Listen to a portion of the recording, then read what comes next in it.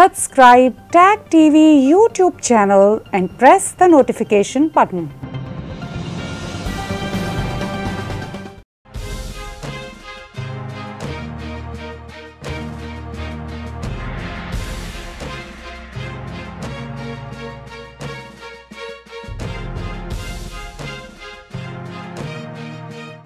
Good evening, welcome to South Asia Newsline. I'm Yechi Chansong. Here are the top stories we are tracking for you on Thursday, the 28th of October. Prime Minister Modi bats for mutual cooperation to secure ties during COVID-19 pandemic at ASEAN-India Summit.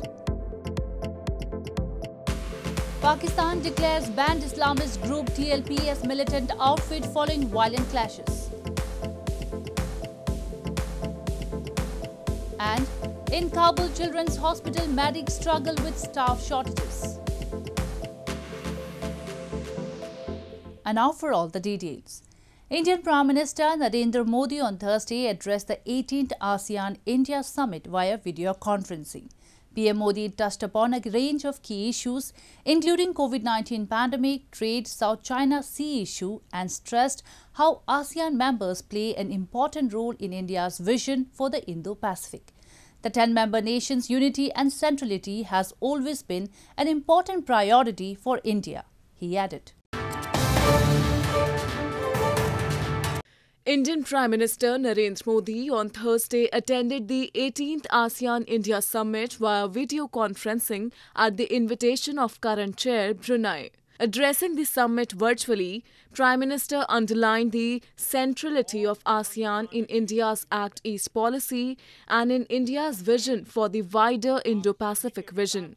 On COVID-19, the Prime Minister highlighted India's efforts in the fight against the pandemic in the region and also reiterated support for ASEAN's initiatives in this regard. कोविड-19 महामारी के कारण हम सभी को अनेक चुनौतियों से जूझना पड़ा, लेकिन यह चुनौतीपूर्ण समय भारत आसियान मित्रता की कसौटी भी रहा।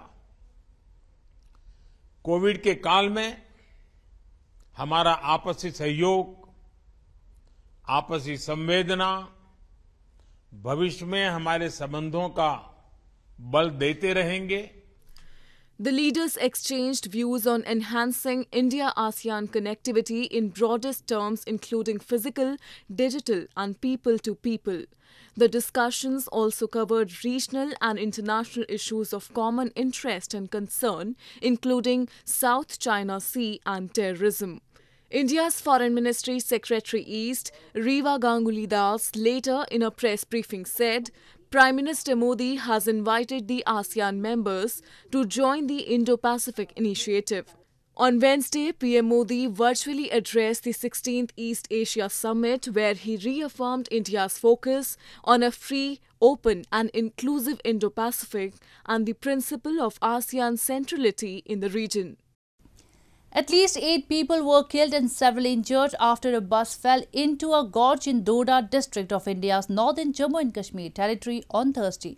Rescue teams immediately reached the site and pressed into action, and the injured were rushed to the hospitals. At least 8 people were killed and several injured on Thursday after a minibus reportedly went out of the driver's control and fell into a deep gorge in Doda district of India's northern Jammu and Kashmir territory. Rescue teams were immediately pressed into action at the accident site on Doda-Thatri Road, and all the injured had been rushed to a local hospital, an official said. Jammu and Kashmir's Lieutenant Governor Manoj Sinha said he was monitoring the situation and assured of every possible assistance. हम उधर पार थे तो जब उधर से गाड़ी आवाज आई हमने गाड़ी देखी तो उधर से गाड़ी सीधी एक पलटा खाया उसने तो सीधी नीचे आ गई तो 3-4 पलटे खाते गाड़ी इधर आ गई, सवारियां कुछ इधर कुछ उधर मतलब गिरी हैं। Indian Prime Minister Narendra Modi also expressed grief over the incident and announced an ex gratia of nearly $2,660 each to the next of the kin of the deceased. The hilly Doda district is infamous for its treacherous roads, on which overloading and rash driving often result in fatal accidents. The Pakistan government has declared banned Islamist party TLP, the Tehreek-e-Labbaik-Pakistan, as a militant outfit after at least 4 policemen were killed and hundreds wounded in fresh clashes on Wednesday. The government has also deployed paramilitary rangers for 60 days to deal with TLP supporters protesting to demand expulsion of the French envoy over caricatures published in magazine in France, which they consider blasphemous. The Pakistan government on Wednesday announced it has decided to declare TLP, the Tehreek-e-Labbaik-Pakistan, as a militant outfit after at least 4 policemen were killed and hundreds wounded in fresh clashes between supporters of the banned Islamist party and police in Punjab province, prompting Prime Minister Imran Khan's government to deploy paramilitary rangers in the province for 60 days to deal with anti-blasphemy demonstrators marching towards capital Islamabad. Interior Minister Sheikh Rashid Ahmed said the government has categorically decided it will not meet the TLP's demand of closing down the French embassy in Pakistan over the publication of a series of caricatures depicting the Prophet Muhammad by a French satirical magazine, and stated there was no French ambassador currently in Pakistan. Punjab हुकूमत जहां चाहे वो rangers को इस्तेमाल कर सकती है और मैं 24 आवर जब मैं कहता हूं तो मैं सारी सुबह 3:30 पर मैंने उनसे मामलात किया है और उनसे कहा कि मुल्क के हालात देखें, हम फ्रांस एम्बेसी को ना बंद कर सकते हैं और उसका एम्बेसडर यहां है ही नहीं है. Thousands of TLP activists have been blocking Pakistan's busiest highway near Lahore city since last Friday, demanding the release of their leader Saad Hussain Rizvi and the expulsion of the French ambassador over the caricatures, which are considered deeply insulting by Muslims. Pakistan's Information Minister Fawad Chaudhry said on Wednesday the government would even use force to block the Islamists from entering the capital Islamabad. Moving on, locals in Gilgit-Baltistan have lamented government apathy to develop infrastructure in the illegally occupied region. They claim since the Pakistan Tehreek-e-Insaf party came to power in Gilgit-Baltistan, no developmental work has been initiated, and blame that the government is making no serious attempts to address the demands for even basic amenities, leaving them to suffer. Locals in Gilgit-Baltistan have lamented Pakistan Prime Minister Imran Khan's ruling PTI, the Pakistan's Tehreek-e-Insaf party's government apathy to initiate any projects to develop infrastructure even after over 11 months of coming to power in the region. Locals claim that lack of proper roads, health and other basic facilities over the years has left the region as one of the most backward areas.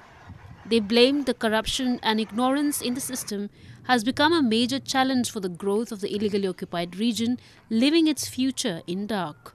वज़राला के directives पे 11 अरब रुपए तामीर और तरक्की की मद पे हाफिज अब्दुल रहमान के थ्रू यहाँ लगे हैं, जिसमें बड़े बड़े अरसी ब्रिजेस है, जिसमें यूनिवर्सिटी कैंपस है.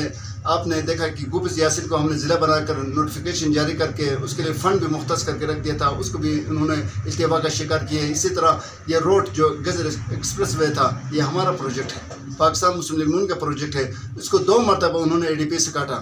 अभी बना रहे कि सर्वे पे सर्वे कर रहे हैं, लेकिन हमें कहीं दूर भी तक नजर नहीं. Locals say they have now become increasingly intolerant of the Pakistani occupation as Islamabad consistently maintains a negligent attitude towards the illegally occupied territory and ignores even their basic demands. In news from Afghanistan, Afghanistan's hospitals are grappling with the fallout of its rapidly spreading economic crisis. In capital Kabul's main children's hospital, the crumbling of country's health system can be seen in the eyes of the exhausted staff who have remained in the city, aching out their fast diminishing stocks of medicines. This is the main children's hospital in Afghan capital Kabul, where medical staff are squeezing 3 babies into a single incubator because they don't have enough supplies. Nurses who once took care of 3 or 4 babies each at the Indira Gandhi Children's Hospital are now having to look after 20 or more, to make up for the absence of staff who fled the country when the Taliban seized power in August. Crowds of mothers and sick and malnourished children filled the waiting rooms of the hospital. تعداد مریضای ما فوق‌العاده زیاد است. در هر بیت که باید یک طفل باشه ما به تعداد 3 طفل میندازیم 4 طفل میندازیم. Dr. Mohammad Latif Bahar, Assistant Director of the Indira Gandhi Hospital, said officials from the United Nations Children Agency UNICEF have given some help, but more is needed quickly to fill the shortage of medicines and supplies to treat malnourished children. معاشات پرسنل است و از نظر مشکلات دیگه که در سطح شفاخانه داریم مشکل دوایی است و مشکل بخش مریضای سوء تغذیه ماست که به کمبود مواد تغذیه مواجه هستند. Although the number of patients have fallen since the fighting ended, Afghanistan's hospitals are grappling with the fallout of its rapidly spreading economic crisis. UN agencies say as much as 95% of the population does not regularly have enough to eat. Meanwhile, the lack of support from the $600 million project administered by the World Bank have left thousands of facilities unable to buy supplies and pay salaries. For mothers like Arzu, they just want to save their children. She has already lost one of her 5 children to malnourishment-related illness and is unwilling to lose another. Moving on to news from Nepal. The Nepal Supreme Court Chief Justice Cholendra Samsher Rana has refused to resign from his post amidst allegations that he helped his brother-in-law secure a berth in Prime Minister Sher Bahadur Deoba's cabinet as a reward for invalidating the move of former Prime Minister KP Sharma Oli's government to dissolve parliament twice, triggering an unusual judicial crisis. 15 justices of the Supreme Court has asked him to quit in the face of the recent controversy surrounding him. All Supreme Court justices have been boycotting benches starting Monday, while the associations of lawyers also have decided not to show up in the hearings demanding Rana's resignation, just as there are thousands of cases pending. Rana has rejected the charges leveled against him and even refused to resign from his post. Meanwhile, as routine business remains stalled, hearing of cases at the Supreme Court is being conducted only by Rana's single bench. According to the Constitution provision, 25% of the lawmakers in the House of Representatives can file an impeachment motion against the Chief Justice, and it requires a 2/3 majority vote to endorse the impeachment motion, leading to the removal of the Chief Justice. In delight for food lovers, an aircraft-themed restaurant remodeled out of a passenger airplane has opened up in India's western Vadodara city. Customers can enjoy eating on board in a flight while not actually flying, and the staff also functions like a cabin crew. An aircraft-themed restaurant named High Fly has been opened up in Vadodara city of India's western Gujarat state. The owner of the restaurant said he purchased an Airbus 320 from a company in Bengaluru city to build the restaurant. Foodies looking for new and amusing restaurant experiences can enjoy eating on board while not actually flying. Just like the way one boards the flight at the airport, visitors entering the restaurant are given a boarding pass like a flight ticket, and staff also dresses to resemble air hostesses and stewards. यहाँ पे हम लोग ने थोड़ा एक अलग से नया फूड भी रखा है, जैसे इटालियन, मैक्सिकन, थाई फूड भी जो है इसमें एडिशनल किया है, ताकि लोगों को फ्लाइट में बैठे तो जैसे इंटरनेशनल जो होता है खाना बाहर का, ताकि वो भी उनको करे तो रियल एक फीलिंग वहाँ पे आए कि एरोप्लेन में ही हम लोग बैठे हैं। और यहाँ आकर देखा तो बहुत सारा प्लेन था, तो प्लेन में ऑनर से बात की कि हमको प्लेन दिखाओ अंदर से, तो ऑनर हमको ले गए प्लेन में, तो प्लेन में जाके देखा तो ऐसा लगा कि हम सच में ही प्लेन में बैठे हैं। Sensors have also been installed inside the aircraft, just like a flight, to call a waiter. The aircraft restaurant can accommodate 106 people at a time. Well, that's all we have for you from South Asia this evening. Now our viewers can watch the show on SouthAsiaNewsline.com. You can also visit us on Facebook.com/ASEAN-Newsline and follow us on Twitter @ASEAN-Newsline. That's all in tonight's edition. We will see you same time tomorrow. Good night.